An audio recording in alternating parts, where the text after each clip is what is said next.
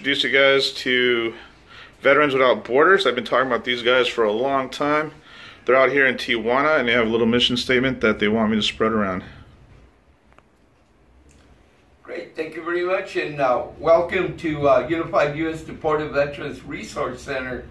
We're a resource center dedicated to the support of our U.S. deported military veterans, and we're strategically located approximately 30-40 yards from the Pad West border crossing, which is also the deportation center. And actually our main mission here at Unified U.S.Deported Veterans Resource Center is twofold. Number one is to one day be able to return legally to the country that we were not born in, but we were raised in. It's the only country that we have known to love, that we have known to defend, and it's our home. So our mission is to one day return legally, but just as important is that while we do return home, is that in our birthplace, the country that we also love, that we are productive members of our community. And that's why this resource center is so important, because we're strategically located so that we can intercept veterans that are being deported, so that we can be their first line of defense when they are deported, to assist them in being able to integrate into the community here as productive members. When a deported veteran should come our way, part of what we do is do an intake for the veteran, to determine the needs, and also a tracking system for them.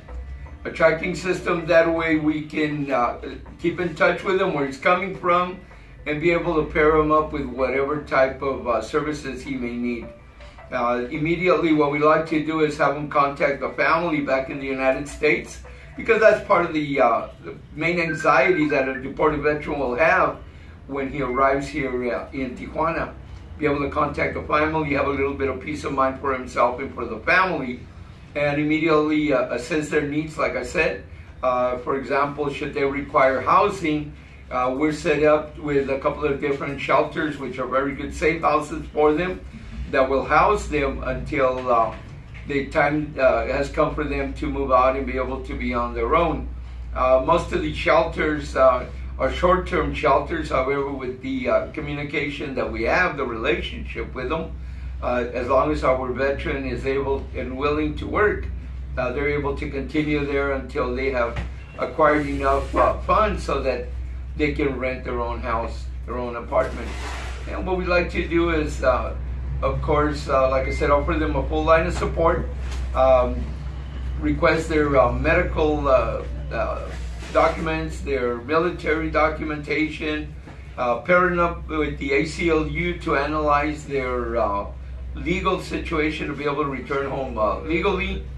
And now, which is very important, we also have an accredited agent on our behalf to act before the Veterans Administration, so that they can file with all the necessary benefits that they're entitled to, whether it's pension, a pension compensation claim, even pro bono immigration attorneys through the Veterans Administration, their GI Bill for education, any claim that they may need through the VA.